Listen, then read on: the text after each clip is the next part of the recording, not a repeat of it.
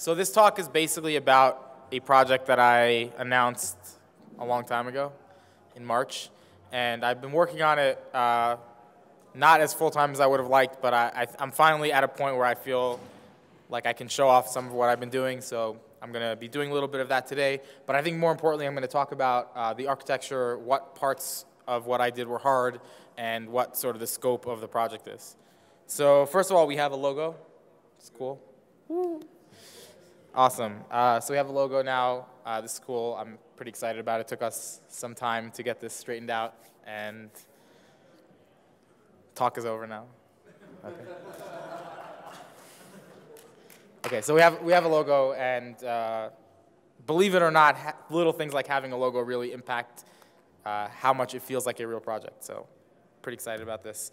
So I want to start by talking about sort of how we got to here where we are today, and how that impacts what I've been working on. So first of all, in case you don't know what Tokaido is, I announced a project called Rails.app, which I renamed to Tokaido at some point along the lines. And the tagline of Tokaido was, let's make Rails on OS X easy again.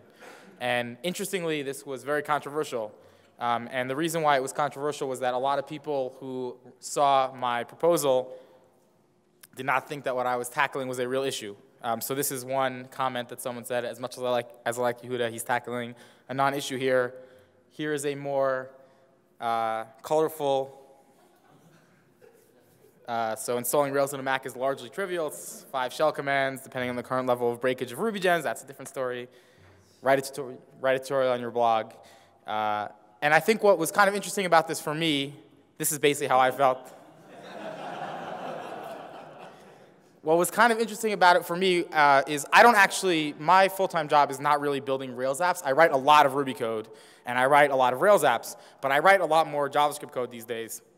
And what that ends up meaning is that I end up building new Rails apps on new systems for new clients all the time. So I don't bootstrap a Rails system and then use it for 2 years, so all the pain is in the past. Every few months, I have a whole new system I need to bootstrap. And so it's very clear to me that when Homebrew is doing a weird thing, or Apple shipped a new version of GCC, or SQLite.h is not on my system, or this stuff happens to me as a relatively advanced user. And another sort of interesting anecdote, there's a guy on TC39 who is not a Ruby guy at all. TC39 is the JavaScript committee, but he's a badass JavaScript guy.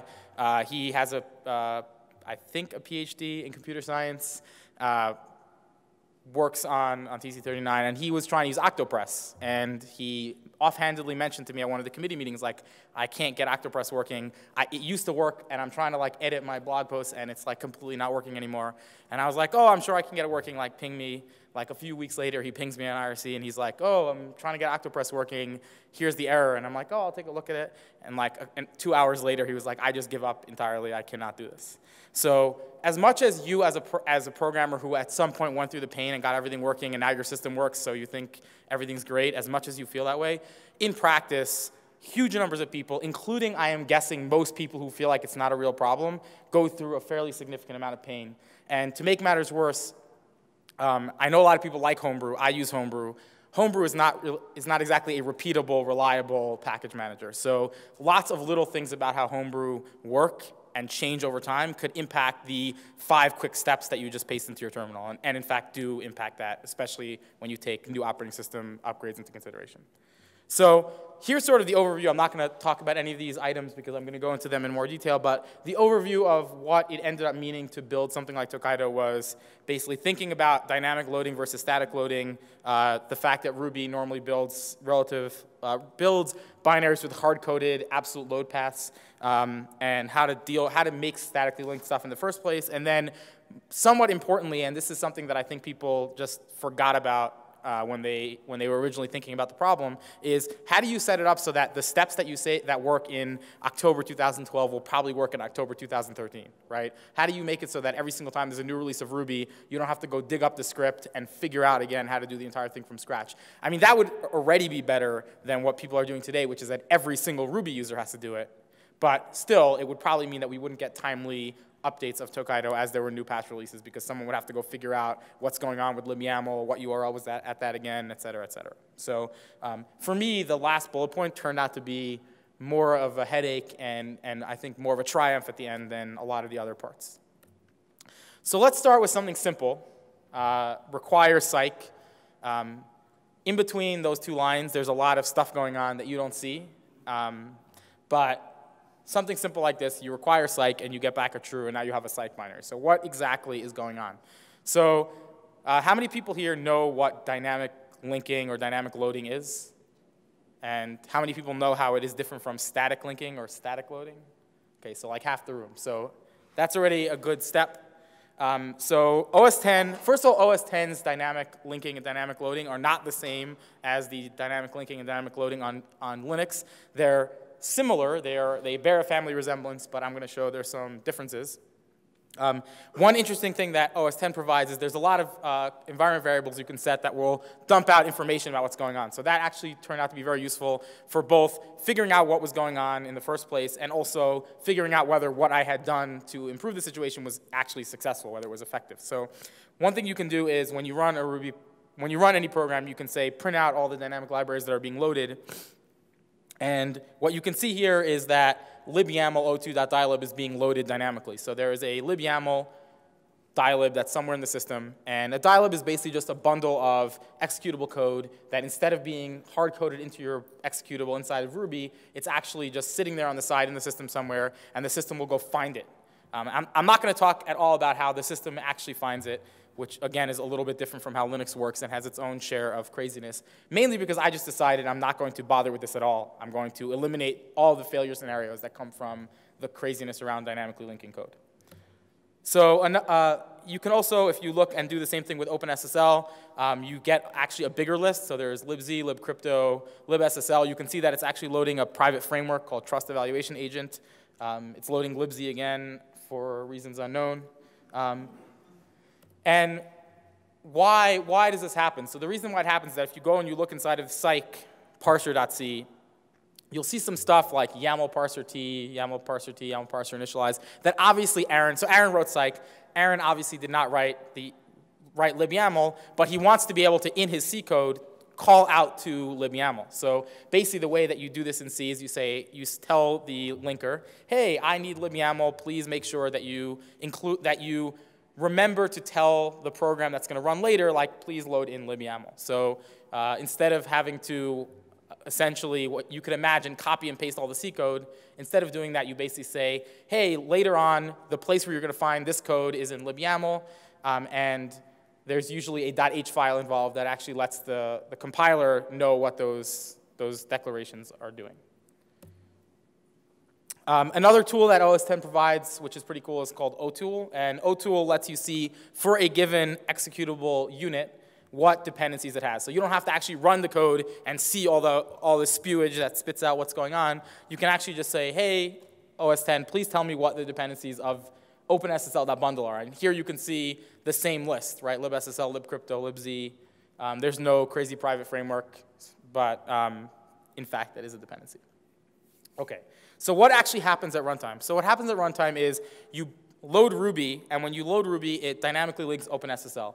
Dynamically linking OpenSSL is pretty fine. It doesn't really introduce any problems because OpenSSL.bundle is part of Ruby. So Ruby knows where to look it up, where to find it, and it doesn't really introduce any external dependencies. It's just a dependency that happens to be a separate file because you don't want to necessarily load every single bundle that Ruby generates every single time you load some stuff.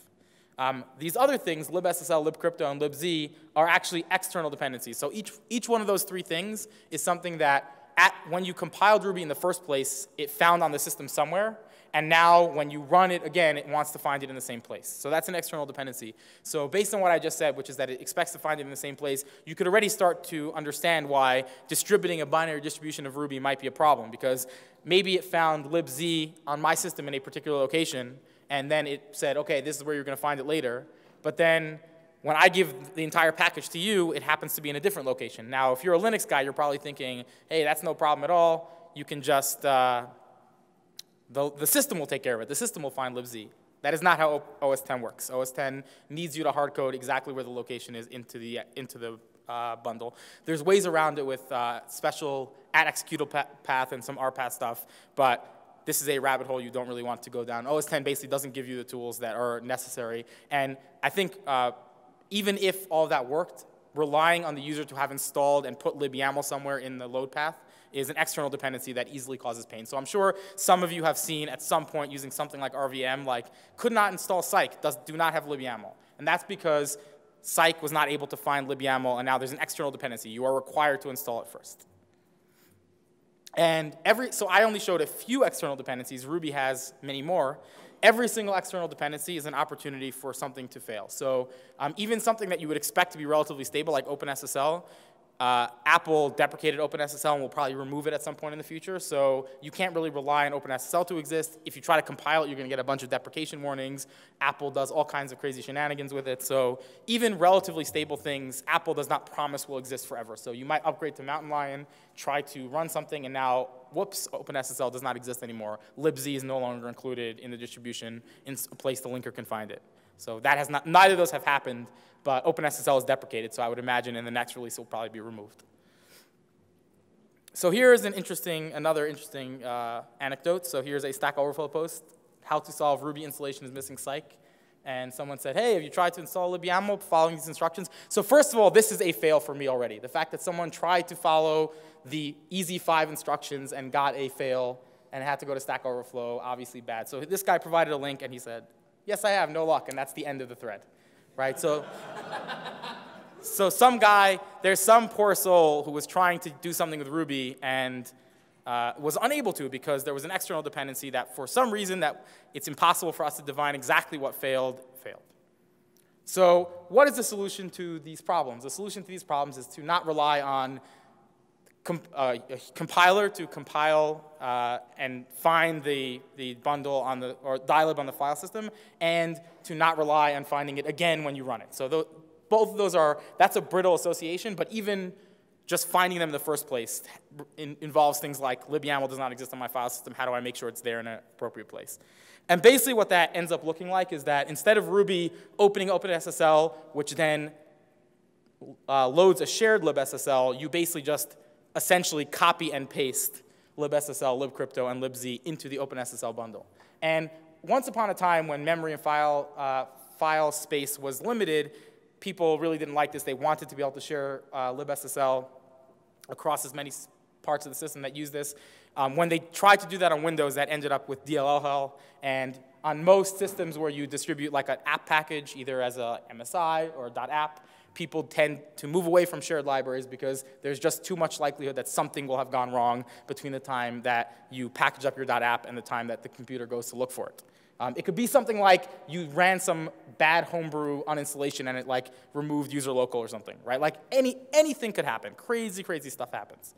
So basically the idea is that you get libSSL, you get libcrypto, you get libz, and you just put them in the OpenSSL bundle, and now you don't, someone like me does it for you, and now you have it in a bundle, and you never have to worry about it again, and your system doesn't have to go looking for it.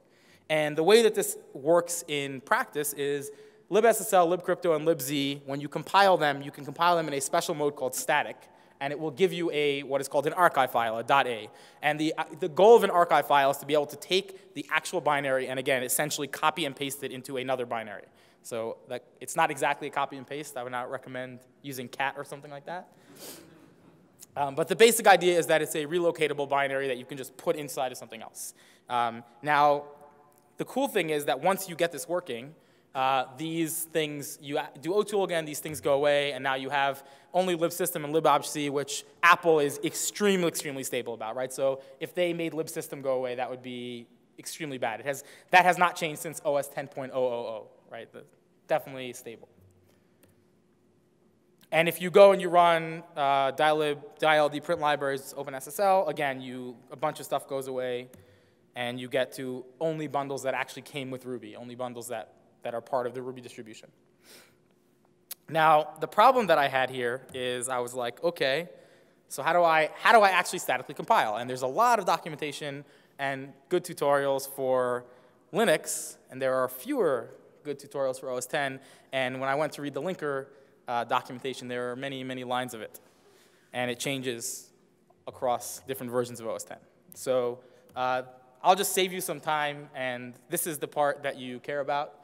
And the part that you care about is that there's a setting that is only the default since Xcode 4, so you actually cannot compile Tokaido in Xcode 3. And basically, I will show you how this works, but the idea basically is here is how you tell OS X's linker to statically compile. Now, if you're familiar with Linux, you're probably familiar with like -b static or something like that. No, this is not how it works in OS X. The way it works in OS X is that when the linker is told to find libyaml, it is not told whether it wants to do it statically or dynamically. It is just told libyaml this program is interested in libyaml linking. So for every item that is in the linker path, it goes and it says, is there a libyaml.a? If the answer is yes, then it statically links. If the answer is no, it goes looking for a libyaml.dylib. If it finds a libyaml.dylib, dynamically linked. Otherwise, go to the next LD path. So what you have probably noticed is that there is no way to set up a /configure to say, I would like to statically link libyaml. That is a thing that is determined purely dynamically when the linker happens to go looking in the file system. So when you want to build a static distribution, you have to make sure your path is properly configured or else, right? It's easy to, this is one of these, it must be repeatable. If you don't make sure that the process that you're using to build it on an OS X system makes sure that the LD path that contains the .a files is at the front and does not have dylibs in it, you're going to mysteriously start dynamically linking instead of statically linking. So this is not desirable. This is not what you want. Now, there's another sad story here, which is that there is no standard way that you ask when you configure a Unix program to give me a .a file. There are many, many different solutions. So libyaml uses disabled shared. OpenSSL is no shared without a --. SQLite, you have to both say enable static and disable shared. So you basically, and there's more. Basically every single one does a slightly different thing. And when I found this out, this also made me very sad. That is a lion face bombing. And what I learned is that I decided to write Tokaido at the right time because there's this thing called SM. And no, SM is not what you're thinking. It's the system management framework, but this is the logo, so. Anyway, so the idea behind the system management framework is to provide a standard way of talking about things like, I would like to compile a static version of libyaml. So if you go look at the libyaml configuration in the SM framework, there's basically a whole bunch of packages. And I would not use this as your standard package manager. It's more like a package manager for package managers. What you'll find is that you have the current version of libyaml, where to download it from, and then if you say, please compile this statically, what is the flag? And SM doesn't have this static for everything. It mostly has them for things that Tokaido needs, because I went around and said, hey, can you add this static thing? Otherwise, it assumes it's --static, which is basically never the case. But basically, this provides a way for us to talk about this. It provides a way for us to say, in OpenSSL, it's no shared, and here are some configuration flags that you're going to need, right? It provides a way for us to talk about it. And basically what that means is that there's an easy way to build local.a archives for packages using a static flag, a flag that's just static, and then there's going to be a thing that actually abstracts that away. And one of the really awesome things about about using SM is that Tokaido's distribution itself can be compiled for Linux, for Windows, for whatever, because I'm just using, under the hood, I'm using the standard, some standard tools that work in environments with a C compiler. So I don't actually know how well it will work on Windows, but it definitely works on Linux. We've tested it on Linux. And obviously, the UI parts don't work, but the static distribution works. And SM also manages the LD path. So SM makes sure that if you have created an archive for something, that is going to be at the front of the LD path when you try to compile something else. So this is how we manage to do this repeatedly, is that I am not actually in charge of this. There's another thing that's in charge of it, and it offers me this guarantee. SM is by the RVM guys. So RVM, they're building the next version of RVM on top of SM. So it's pretty well maintained. They're smart guys. It's based on shell scripts, which definitely not my cup of tea, but reliable. And another really cool thing about all this is that because I worked closely with the RVM guys to use SM, RVM eventually realized that actually reliably compiling Ruby on OS X is as hard as it looks like, as I said it was. Now, RVM always had a slight leg up, which is that they could just, oh, you need libyaml, we'll just go download it and put it in a directory, and then we'll link against that, and we'll hard code that path, and they could do hacks. But over time, what RVM realized was that some non-zero percentage of RVM users would simply fail for reasons unknown. They would try to add more hacks. But eventually, RVM realized, you know what? Yehuda and us are together building this thing called Tokaido. Why don't we just download the binary that we have built together and use that? So at some point in the near future, when you say RVM use 193, you're going to get a statically linked, reliable build that came out of this process, which is, I think, a nice thing. There's another thing which I sort of hand-waved over a bit, which is that if you actually do this O-tool, you'll see that it is relying on, I snipped this out before, but it's relying on a full absolute path to Ruby. Obviously, this is not going to work for me to give you a copy because you don't have a user's YCats. And absent everyone creating a user's YCats, this seems bad. So you can see there's a hard-coded path here, which is not great. And the cool thing is that Ruby has a feature called enable load relative, which is completely undocumented. But basically what it does is when you load Ruby, if you have compiled with the enable load relative flag, instead of it having hard-coded the exact path, it basically says, OK, where is the Ruby binary? And the Ruby binary is here, so go ... go into lib, and that's where you should find the standard library. And that basically means that there's a little bit more cost to that than hard-coding the paths, but it makes the whole binary relocatable, which is really great. There have been a wide variety of bugs in enable load relative, which is why it would be impossible to ship Tokaido for Ruby 187 or even 192. Probably the most important bug that exists with enable load relative is that OS X does not actually provide a mechanism for getting the location of an executable that was not dynamically loaded. So if you run Ruby, that's not dynamically loaded. That's just like the path looked it up somewhere, and OS X does not provide a mechanism for getting that. So it would always just look at argv and completely fail. And what Ruby 193 does, which is pretty awesome, is it basically just looks in the path for where Ruby came from, and then that's going to be where it is. So if you dynamically load Ruby, that's fine, but we're not doing that here. But if you statically load Ruby, then it has a hack, basically. It looks in the path from whence it came. And basically what that means is that I can't even make Tokaido for 192 because enable load relative doesn't actually work on OS X on 192. So 193 is actually the first version of Ruby that, for all these various reasons, actually works reliably. And if you actually look at it, you'll see that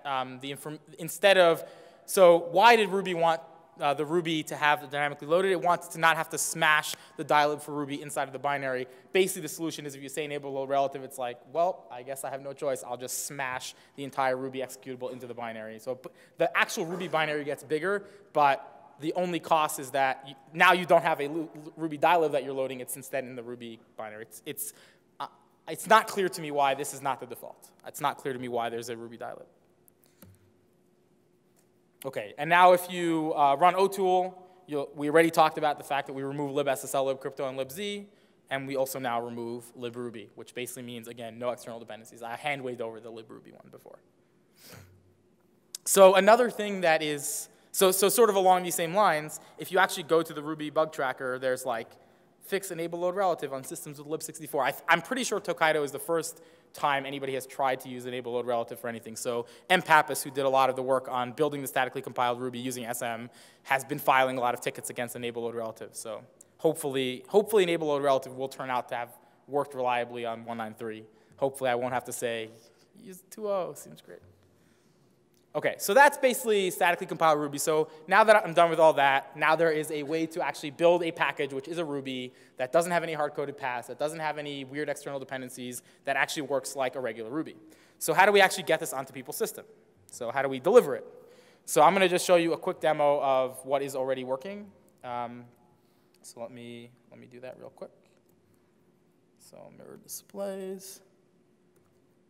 So here's Xcode. Going to boot it up. And the first time it ever boots up, it asks for your password. I'll explain why in a bit. So you type in your password. And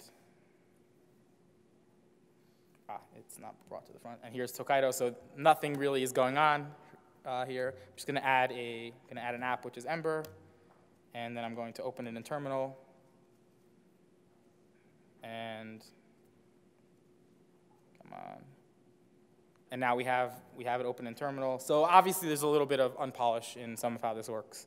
But if you go which Ruby, you'll see that it's the Ruby that came with application support. So this is basically, I consider this the MVP of Tokaido, of you can add things, and there's a statically compiled Ruby that comes with the app package that, that will work. And so why did I do it like this? Why did I ship it as part of an application instead of installing in the system? So the problem with installing in the system is that it will probably work immediately after you install in the system, but it's basically a fixed point in time, and if someone screws up the system after that, it's basically game over. So the cool thing about how this works is that what open in terminal does is it opens a terminal, and then once the terminal is open, it basically makes sure the path is set to the right place, make sure the gem home is set to the right place, right? So it basically guarantees that all the environment variables are set correctly, and there's no way to screw it up because we're running after your system that may be screwed up is running. So we'll definitely, I don't think I have a slide for this, but we're going to have a way to run it as your system Ruby, initially through RVM and possibly through other ways. But I think even for me personally,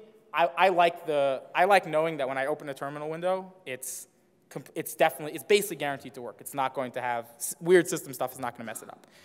And another thing worth pointing out here is that there's a reason it opens a terminal window. I'm not trying to write a GUI for Rails or a GUI for Ruby. I'm just trying to make a much less error-prone way of getting Ruby to people's machines that will work reliably. This is a tool that I personally would like to use. Okay, so let me unmirror. So that's the quick demo. Now, if you looked closely, you would see that there's a thing there that says ember.js.tokaido. So what is that about? And what it's about is that as part of this process, I have also written what is essentially a pure Ruby version of PAL. I'm going to talk next about how that is working. So the main difference between PAL and my pure Ruby version of PAL is that my version works with a proc file. So instead of it relying on a rack app to boot up, it basically will just run the web section of your proc file with a port, and it will then connect to it. So you don't have to, if you want to use like Jekyll or some other program, or if you happen to use Foreman already, basically it'll do the right thing. It'll allow you to boot stuff up with a port instead of requiring config.ru. I know I personally can't always figure out how to get like a Jekyll config.ru or a static-matic config.ru. It's probably usually possible, but it's not always obvious how to achieve that, versus I already know how to run this program, so please just do it. So here's what a proc file looks like. I think this was invented by Heroku, and basically the idea is that you just have different sections. So here I only have a web section, and $port is basically just the way of saying I would like to use this port. This is also what Heroku uses, so if you're already using a proc file for Heroku, everything will work fine with Tokaido. So let me show a quick demo of the pure version of PAL. This is not integrated into Tokaido yet, so I appear to have closed. Seems bad. Here we go. Okay. So here I'm just going to bootstrap. Seems very bad. Okay, mirror displays. Okay, so here's my terminal, and I'm basically just bootstrapping it. You can see I'm setting some environment variables here for where some sockets should go, and I'll talk more about this architecture in a minute. So you bootstrap, and it basically runs a bunch of stuff. And I'm going to open IRB over here.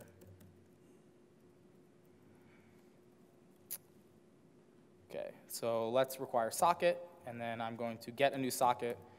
So basically the idea behind this is that, this socket is at a place determined by the environment variable, and this is something that the Tokaido UI will set up for you. So obviously, seems bad. I know what is going on here.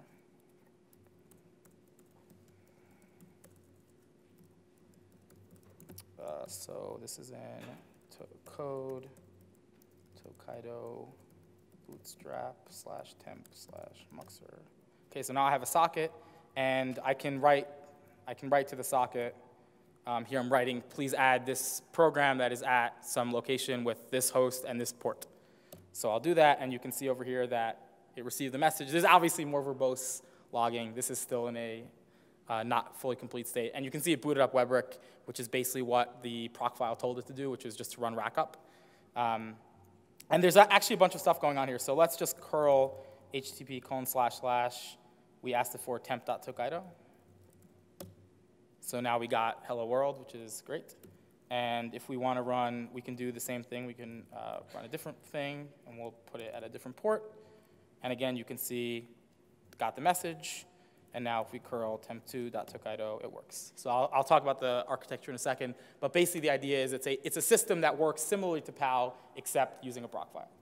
And it's written in Ruby. I didn't want to have to ship Node with Tokaido. So. Okay.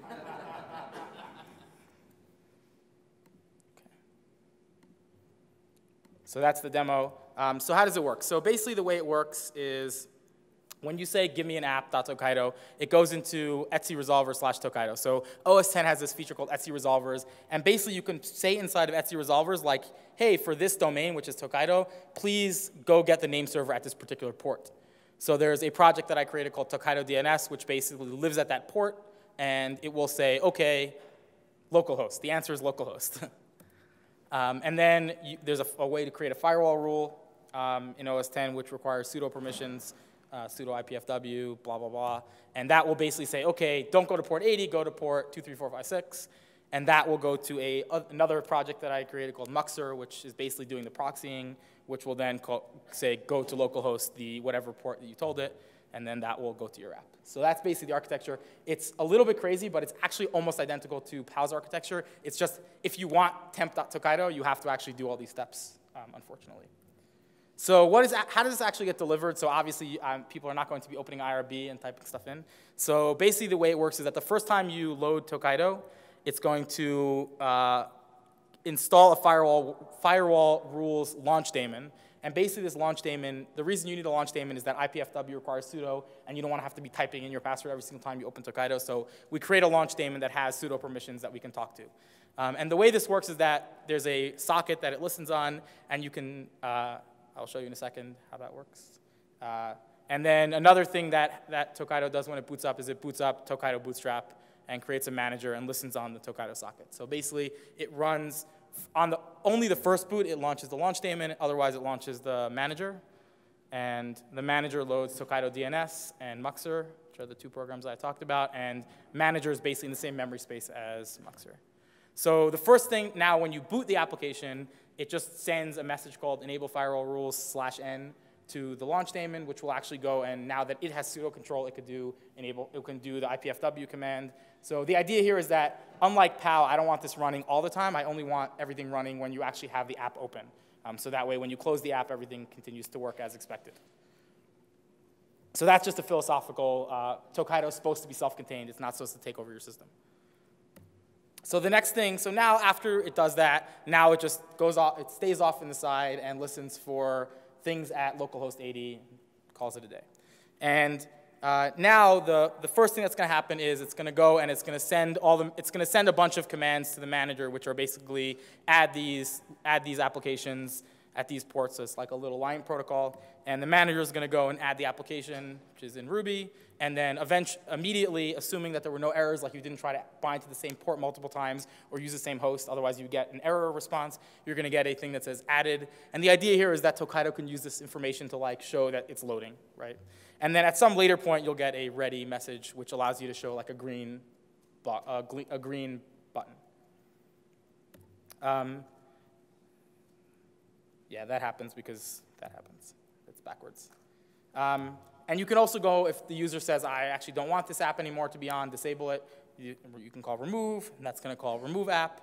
And then at some later point, it's going to say, OK, I removed the app, and that's going to send removed, and that's how the application is aware. So one really cool thing about this project is that because the point of the project is to have a reliable version of Ruby, I can actually write a lot of Ruby code with not a lot of stress, because I know that I can test on the exact Ruby that I'm shipping, and if it works, I don't have to worry that the user has some crazy Ruby. So I'm writing a lot of sort of network code that would normally give me heartburn, like who knows what kind of crazy stuff is going on, but I know exactly what kind of crazy stuff is going on because I already shipped it, so it's cool.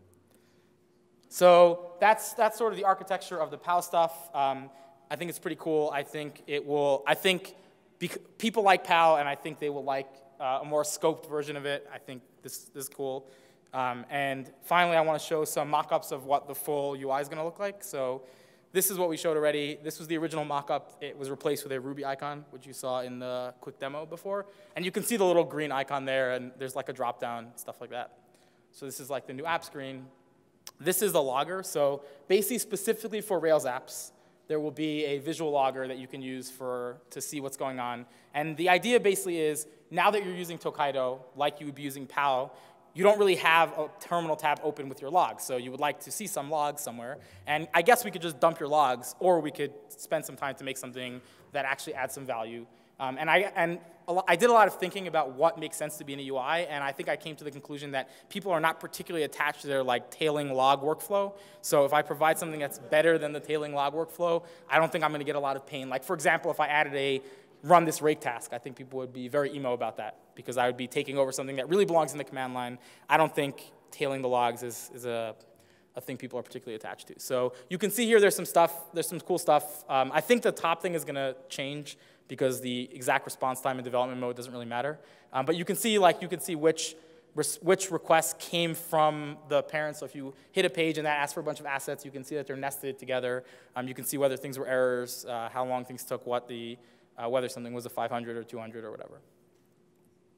And additionally, there will be a bunch of notifications. So obviously, your page had an error as a notification, but also we'll periodically run stuff like bundle outdated for you and give you a yellow notification that says hey, this is outdated, maybe you care about it. And the X will basically be I actually don't care about this particular bundle outdated. And then if it changes, you'll get the message again.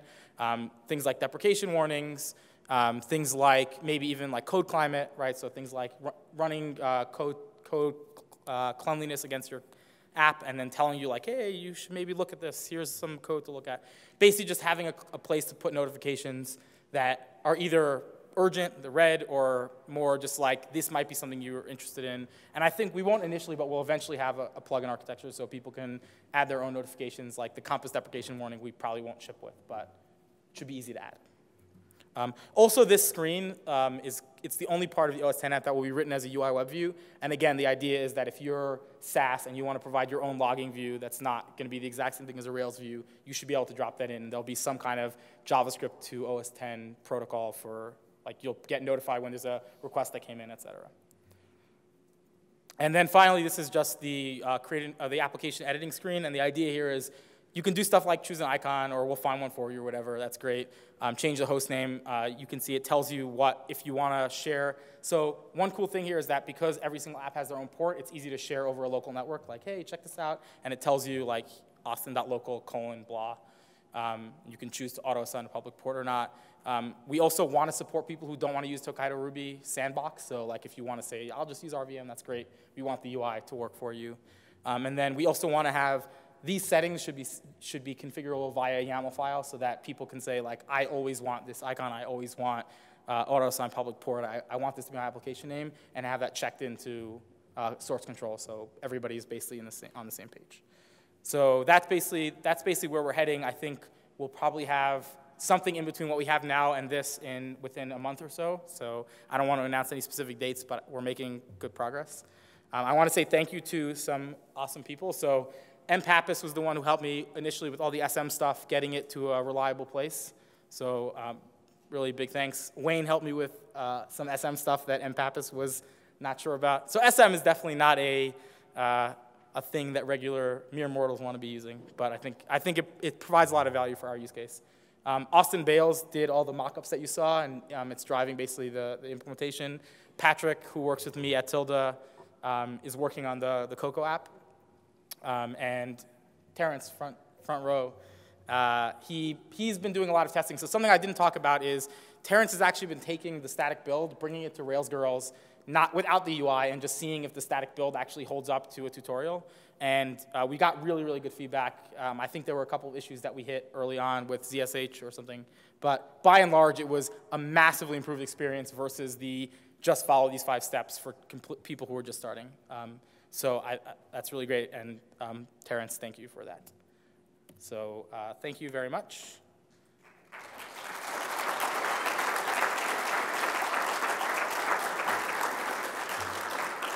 And I actually want to close by saying one thing, which is when I started, I think there's a tendency to look at this tool and say, this is mostly a tool for noobs. It mostly solves a pain point that I don't have.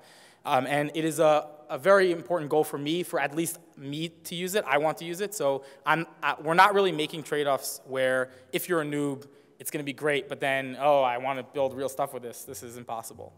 And I think DHH says this right, which is Everybody has to cross a barrier between being a noob and being an advanced user, and if suddenly they fall off a cliff because the tool stops working, that's terrible. So you should build tools that are good for real developers, and if you do a good job, they'll happen to work well for noobs. So that's my philosophy on the project. Thank you very much.